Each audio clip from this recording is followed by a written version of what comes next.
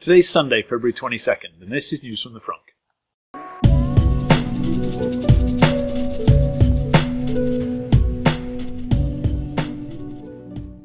Hey everyone, welcome to News from the Frunk. Today's episode is a quick recap of the Q4 earnings release, the shareholder report that we had last week. I won't go into all the details. You can read the shareholder letter yourself. There's a link in the notes below. But I will call out a few things that Elon talked about. First of all, deliveries versus production. We all know that the factory was shut down for a couple of weeks, and that did impact production. The biggest thing it impacted were delays to deliveries. It looks like about 1,400 deliveries didn't make it into the end of the year because all kinds of reasons, filling up the pipeline for Europe and all kinds of other reasons. The net was, rather than the 35,000 deliveries that Elon had talked about at the start of the year, the Tesla came in at just over 31,000 or 31,500, give or take. But they did produce roughly 35,000 cars. So I think production was pretty much where they wanted it to be, give or take. Deliveries slipped. But overall, from that perspective, it was a very positive report. As always, Tesla is at pains to say that they are production constrained, that they just can't build cars as quickly as they would like to. Talking about that, they are continuing to ramp up the production capability. The second line, the new line, is fully kitted out now and is working very well, up over 1,000 cars a week. They have got a new $250 million paint shop that they're putting in. That will have a capacity of 10,000 cars a week. So clearly that is sized for the Model 3 run and not just for Model S and Model X. And to cope with all of that, the employee base at Tesla has now passed the 10,000 mark, so growing very, very quickly. Other thing, I'll talk about the earnings and all the financial stuff at the end of this segment, but I'll just talk about a few of the other things that he talked about. So one was the new home battery. When the Gigafactory was first announced and the numbers were laid out, one of the things that Tesla said were about a third of the production of the Gigafactory will not go into battery packs. I think, if I remember rightly, it was about 50 gigawatt hours of capacity. I'll put a note on the video if I've got that number wrong. About 35 of that was destined for packs for the cars, and 15 was going somewhere else, and we weren't quite sure where. Turns out that sometime in the next few months, Tesla is going to display or demo a home battery pack.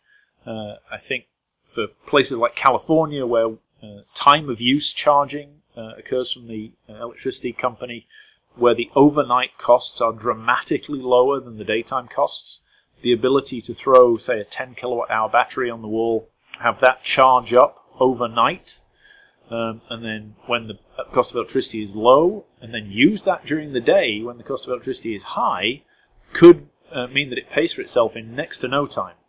So that may well be where a lot of that capacity is going, as well as some of the commercial solutions that Tesla had talked about before, such as putting battery packs at the supercharger station, again to cope with the peak loads, to smooth that out and to get a much lower tariff. What else? Major software release coming in the next month or so. Elon was very specific that that would apply not only to the new autopilot cars, but to all cars, including old ones like mine. Quite a bit of speculation as to what that may be, potentially some navigation enhancements, who knows. So we eagerly await that update.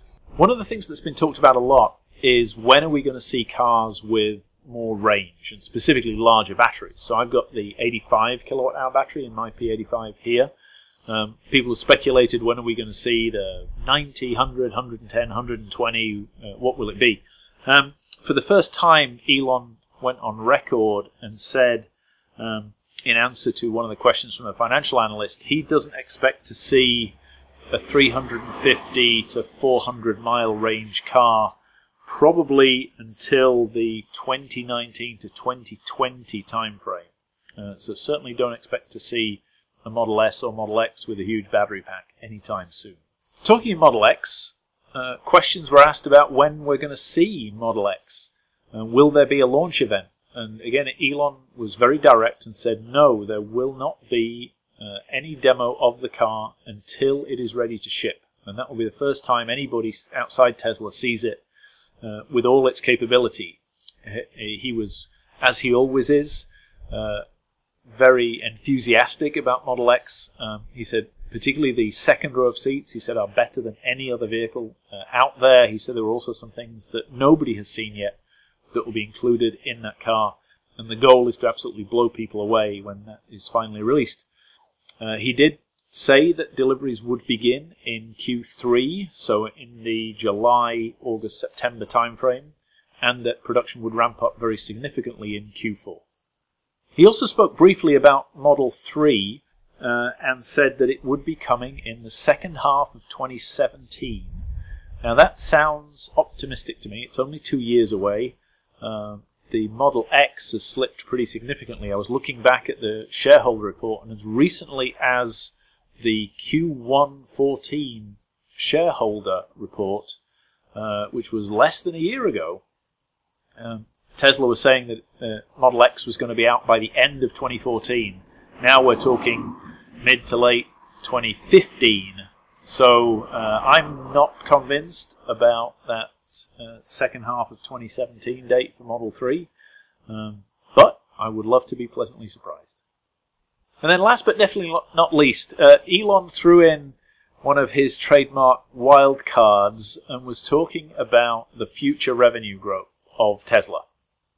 And throughout this comment that he sees no reason why in 10 years' time Tesla couldn't have the same market cap as Apple does today, which would be roughly $700 billion. Now that compares to the $27 billion that it is today. So what does it take to hit $700 billion? Well, he said, that means the company needs to grow at roughly 50% a year, every year, for the next 10 years, and then at the end of that period have an operating margin of about 10%. So if you do the math, $27 billion market cap today, and this is what the revenue curve looks like. Optimistic, I think, would be an understatement. But again, who are we to question Elon? To put that into perspective, I did a quick comparison against Ford, and you can see that on screen now. So, roughly to hit a $700 billion market cap, that means Tesla has to have roughly $350 billion in revenues.